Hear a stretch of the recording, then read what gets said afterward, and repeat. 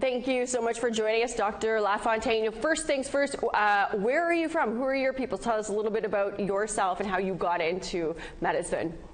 Yeah, so I currently live, work, and play in Treaty 8 territory in northern Alberta. I practice out of the Grand Prairie Regional Hospital in Grand Prairie. I'm originally from Treaty 4 territory in southern Saskatchewan, Métis homelands. I'm Métis with OG Cree ancestry and also Pacific Islander on my mom's side. I love it. In Canada, the projected lifespan for our people is 14 years shorter than for a non-Indigenous person.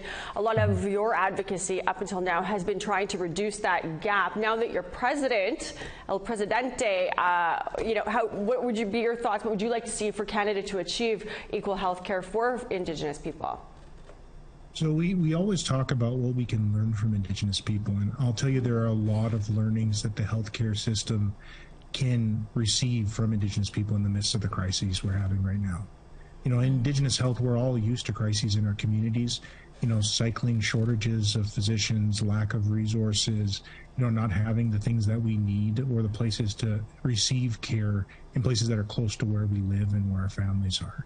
Yeah. And that crisis is now spread across the country, and persons in rural areas off reserve and outside of, Métis homelands and other places, they're feeling the same sorts of pressures, and it's even spreading into the cities. And so, our approach to crises, where we double down on seeing each other as people, where we come together and we actually find community-based solutions that are informed by the people who actually experience the harm or experiencing the pain. That's a template for making sure that we move forward and actually make effective change in Canada. Yeah. Right now, Canada, we're seeing all these shortages, like you've said, like we've seen in First Nations forever. Is it even possible to reverse the trend that we're seeing? There's not a machine that makes doctors and nurses, right? How do we get more people doing it to address this massive shortage? You're 100% right. The best time to train somebody was yesterday, but the second best time is actually today. So we can invest in ensuring that we have more medical students graduate, that we have more people move into family medicine and other specialties, and that they choose places to practice that have the most impact. Other things that we need to consider is how do we remove barriers for folks to be mobile across the country. If you're an Indigenous physician practicing, say, in Anishinaabe Nation territory in Northern Ontario, if you want to provide care in Northern Manitoba, you have to reapply for a license and you have to get registration there. There's just a lot of paperwork that really increases the friction to you providing care to folks who really need it. And removing those barriers could provide a lot of benefit when it comes to appropriate virtual care, can provide a lot of benefit to people that are willing to move around and follow patients where they live versus asking patients to follow them.